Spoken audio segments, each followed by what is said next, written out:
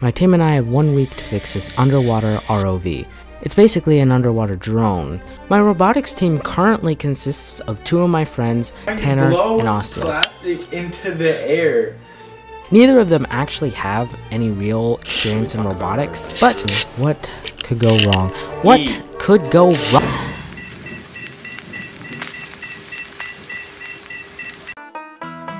First thing we did was take apart the frame. We wanted to get easier access to the juicy bits of technology enclosed in the shell. I explained to them the plan for the new control board. The plan was based completely off of some doodle I made in chemistry class. Day 1, not too much was actually accomplished. You guys switch it over to sync. So we got to work, and the search for the best possible specimen for a new control board began. Our only means of actually cutting something is not working. Dude!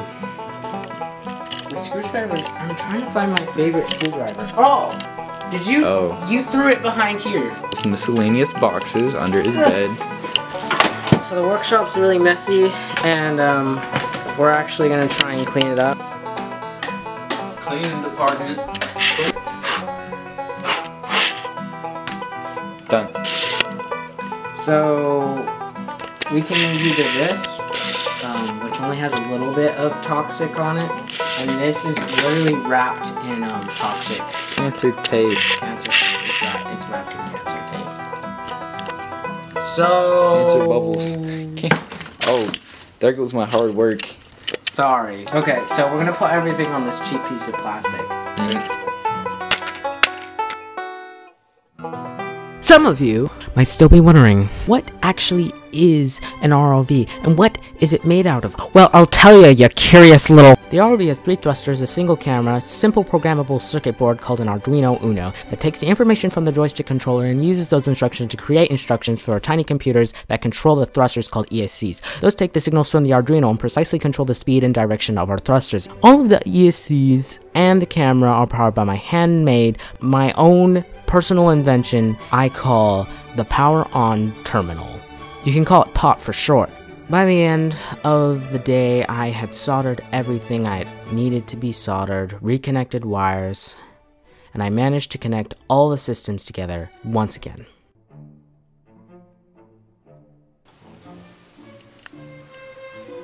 Yeah, I gotta look more professional for the vlog. We got a lot of work to do. Yeah. And we have an hour and a half. So today we're actually going to move the motors around. We're going to put the motors in a different spot. What we could do is we could close up the frame because we already took the motors out. But before we do that, we want to make sure... Alright, I've made sure. And these are the screws that go like for this, right? What? Here. Here, stuff like that, you know? Yeah. Bit.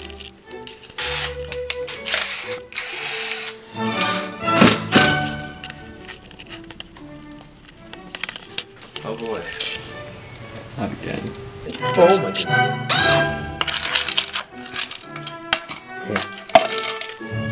Thank you, sir. Most of day 3 was spent putting the frame back together and moving the thrusters to the outside of the frame. We had to move the thrusters in order to make space for the watertight enclosure. By day 4, the control board was nearing completion, but a few wires that could use a little more attention, and a few minor tweaks here and there. The main emphasis for today was cleaning up that disgusting rat's nest of a control board and trying to get something that I could actually be proud of.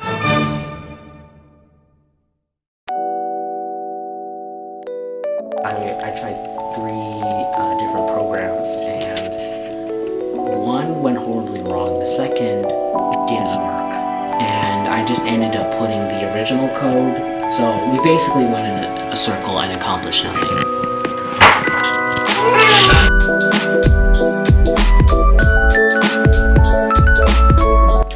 So everything is plugged in, and everything should work. If it works, we'll put it back in the groove.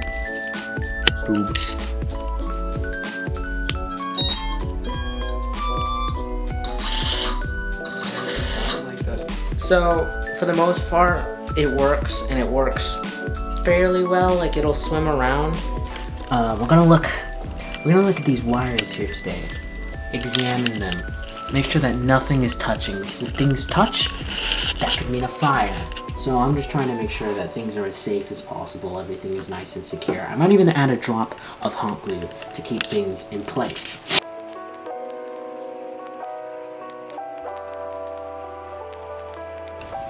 Well, it's gonna be hard work putting the robot back into the tube. So we eliminated a lot of stuff, and maybe it will actually like close this time, but one thing's for sure. We need grease. Let's get the grease. Yeah. Grease hunt, episode 1, number 1, looking for the grease. There is no grease in here. Oh no, no grease. There's only wires. It's okay. It's okay. Things do cause birth defects and cancer. But we found the grease. There it is.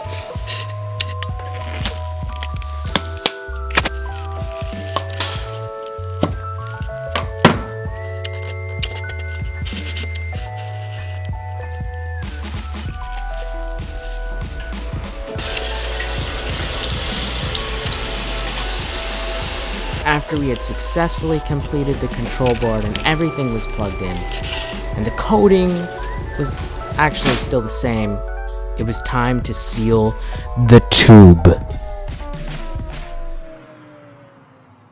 All in all, the robot works. It's not perfect, but it should do the job. No matter how challenging or intimidating things may seem, just know that it's not outside of your reach, as long as you actually try. You only really lose when you stop trying. And I'm pretty sure you can do whatever you put your mind to. So go out and try something new, take on a challenge, and see it all the way through.